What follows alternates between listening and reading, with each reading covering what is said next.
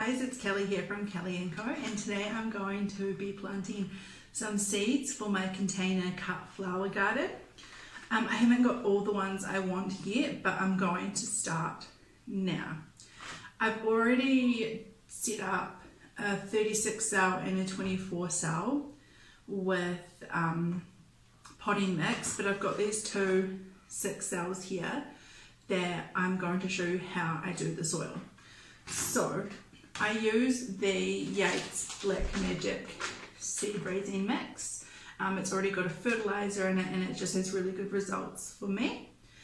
So what I do is I get a container and I put the soil in here and I wet it and then I mix it up because I want the soil pre-moistened so that when I put it in the cells there's no air pockets or anything.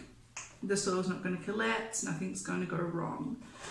So you want it so it clumps together like this, but no water is dripping out. So I just mixed up a bit extra to do these little ones.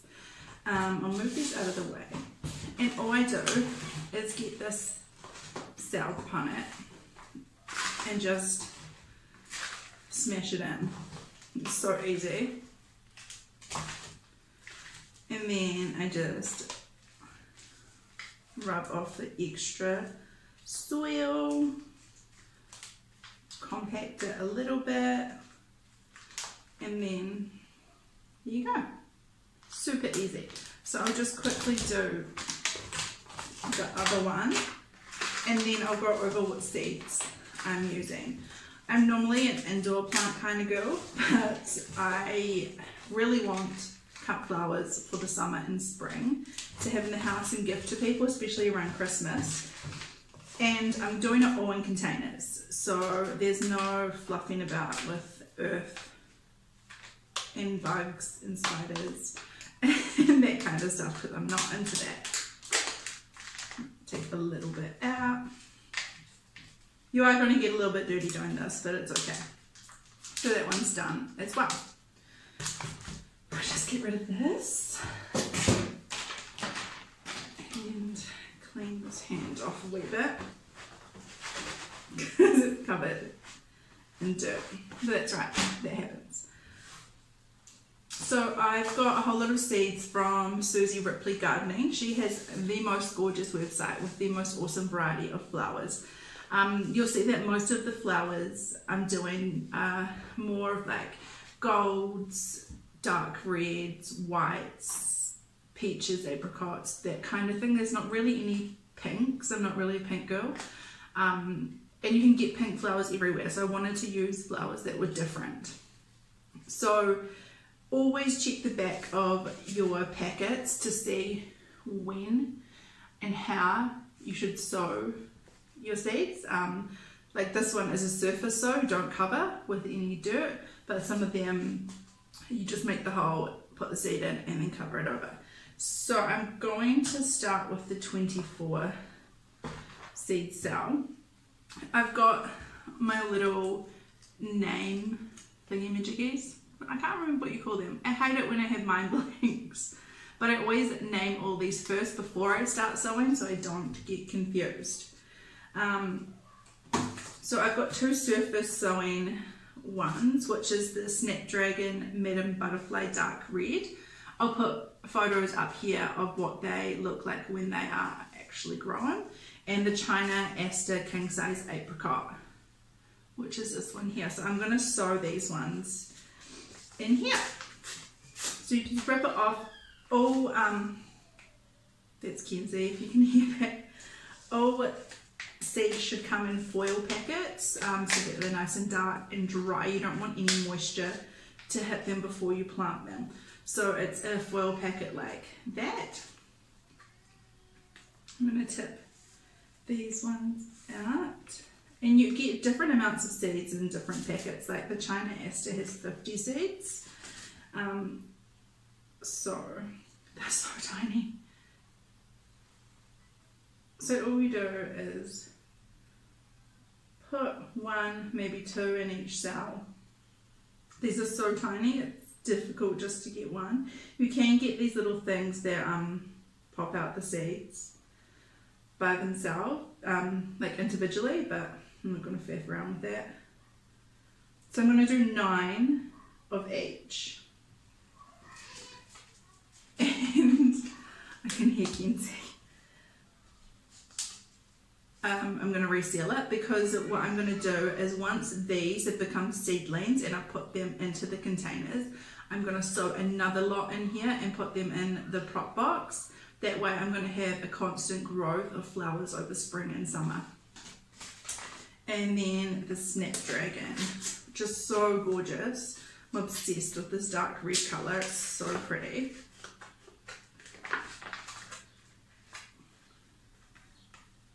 Oh my god, these are so tiny, they're like little poppy seeds.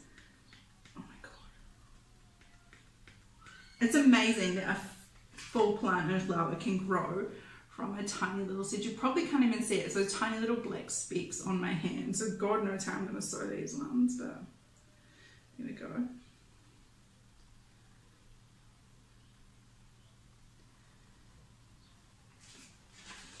All of the flowers I've chosen are will grow in to have long stems and to grow as cut flowers.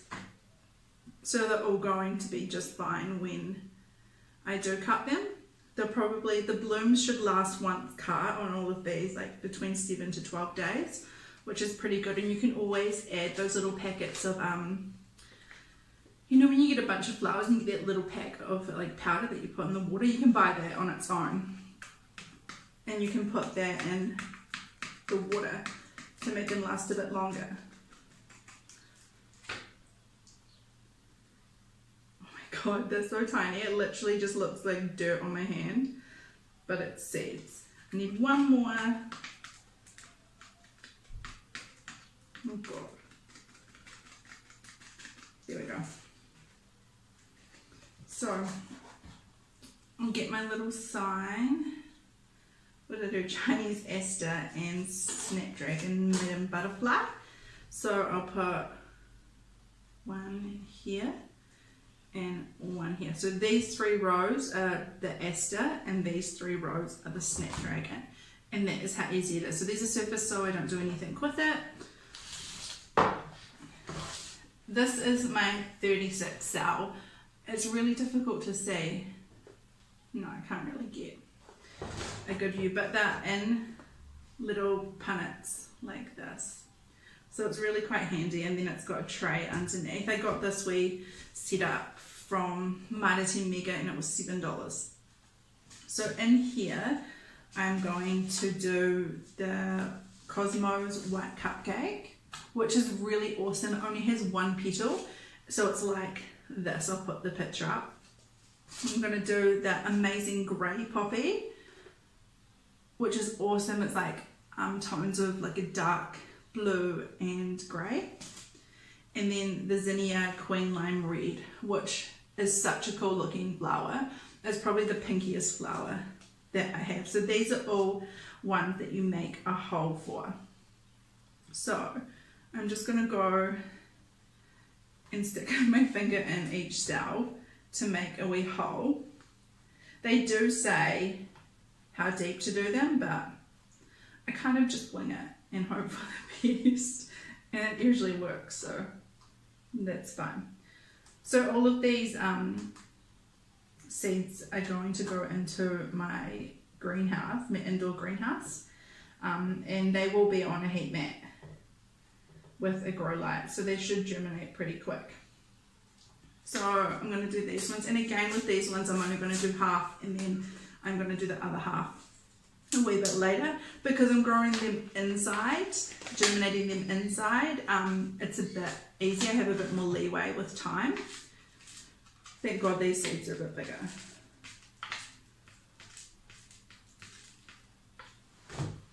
It's these ones here. So I'll pop these in. So when I pre-moistened the soil, I just did it with water, as it does already have a slow release fertilizer in it. but I am going to water it with the, what did I just do, the zinnia, the Yates Seaweed Tonic to start off with. So I'll put that in so I remember, and then I'm just going to push the soil back over the seeds. Kenzie does not want a nap today.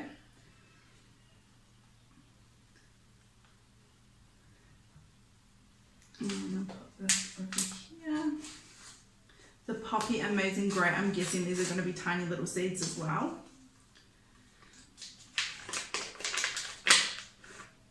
Yes.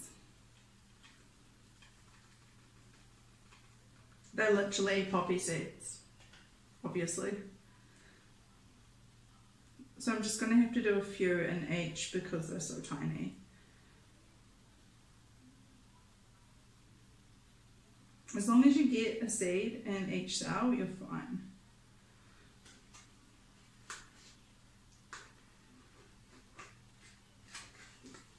So that's the Poppy Amazing Grey. I'm so excited to get these ones growing. And then I have the Cosmos White Cupcake, which is such a cool, unique flower.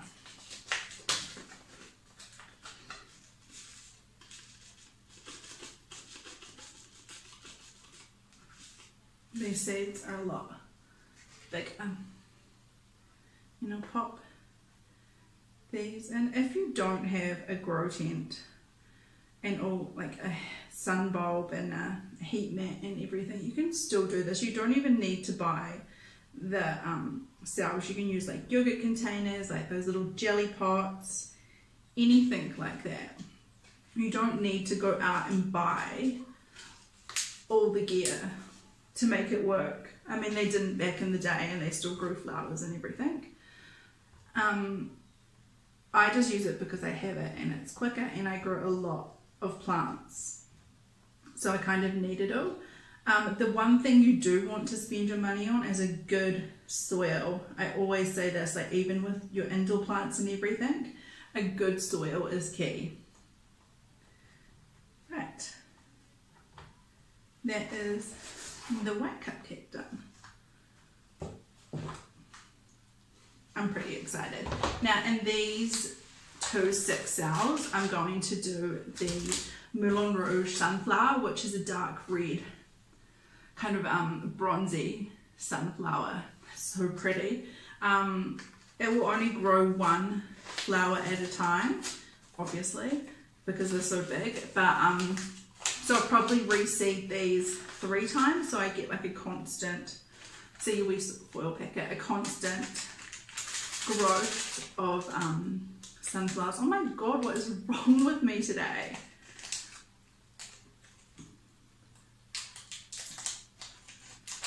So I'm just going to go through and make the holes. Sunflowers are so easy to grow, and it's a really good project for kids. You can get mini versions as well, which my daughter grew last summer, and that was really satisfying. You can get wee kits.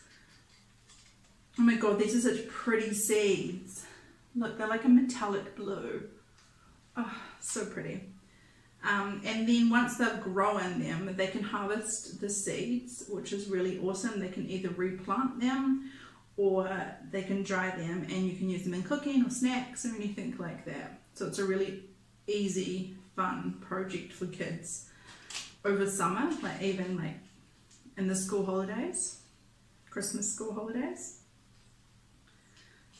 And you can get the kits that come with the seeds, the pot, label, and it comes with like a little back sheet and what you can do with the seeds and the flowers. And it comes with the soil pellets, the like little rum pellets and discs, and then you just soak them in water and they turn into soil. So that's them. I really should have made 2 labels for this one because they're in separate punnets, but I'll probably put them in the same tray. So that is them all done. So already pre-moistened the soil, and I don't want to overwater them. So in my favourite wee spray bottle, I've got a mix of water and my Yates Seaweed Tonic, and I'm just going to go over all of them and give them a good misting. And you want to keep the soil moist while they're germinating, so light, heat, moisture is key when you're germinating seeds. You can run into some seeds that need to be like soaked in water, or they might need to be like nicked with a knife. That's just how they need to be done to germinate. So just make sure you read the instructions on the back of your packets, just to be safe. I always read them because I do not know everything about gardening and flowers. I learn as I go. So thank you so much for watching this. When we get seedlings, then I'll do another video on how to transplant them to my containers, and then hopefully we'll have some amazing flowers for spring and summer. So thank you so much for watching, and I'll see you next time. Bye.